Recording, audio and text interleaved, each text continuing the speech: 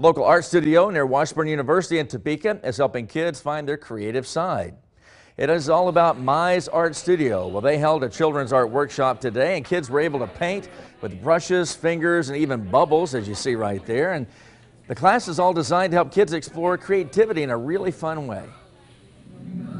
What's fascinating for little kids is that they don't need much instruction in being creative. Like, they're naturally creative and naturally energetic and naturally artistic. They haven't learned to be afraid to try new things yet. Well, Mize has weekly art classes for all ages, and for upcoming events and also all the details you need, just head to our website at ksnt.com.